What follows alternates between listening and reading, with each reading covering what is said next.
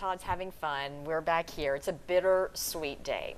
It is Cole Sullivan's last day here at WBIR, but we have some good news. He is moving on to a new adventure in Denver, Colorado, where you're going to be a reporter at our sister station, KUSA, right? I know, I'm excited. It's been 4 years, believe it or not, here at WBIR. It's been incredible to work with both of you and try to live up to the legacy of Bill Williams and to follow the example that Robin, you, and John set every night. I have had just such an awesome time here. I've grown as a person and as a reporter, and I've gotten some great fan art from Carol Chilton as well, and made some great friends along the way too. You've made a lot of friends. Well, I think what's cool too is one of your good friends, Mark, if people remember here, Mark Salinger, is also in Denver, so you'll get to work with another friend and coworker. I know, we were talking earlier, it's like, you know, Channel 10 West out there at this point with some alumni there, so I'm excited to be joining a great team and to some great people out there too. Oh, but the experiences, you've had so many experiences here as we see you on the anchor desk, and all of us have, I know I speak for everyone here, it has been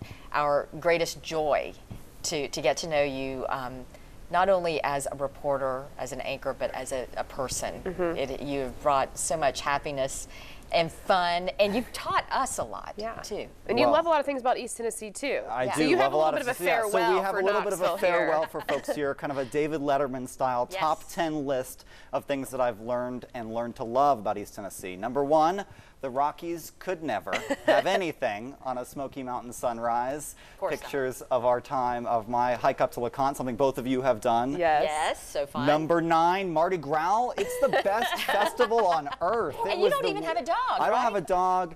I interviewed here the weekend of Mardi Gras, and I have gone every year since because it is incredible. You have to come back every year after. That's my plan to come visit. Number 8, the hills on the Knoxville Marathon course.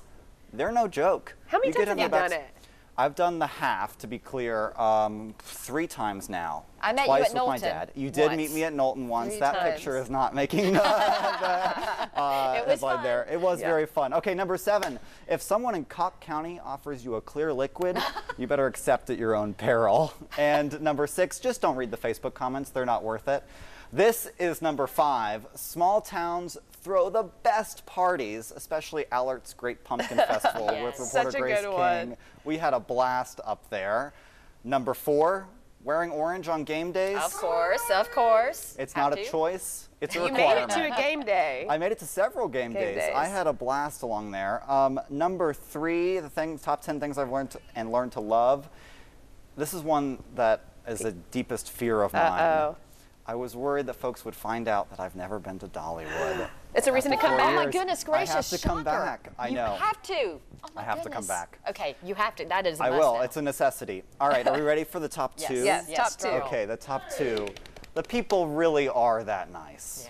Here at WBIR and across East Tennessee. And number 1, my favorite thing about East Tennessee is that Live at 5 at 4 airs at 3 in Crossville. Oh my gosh. We're going to miss you. We'll be right back.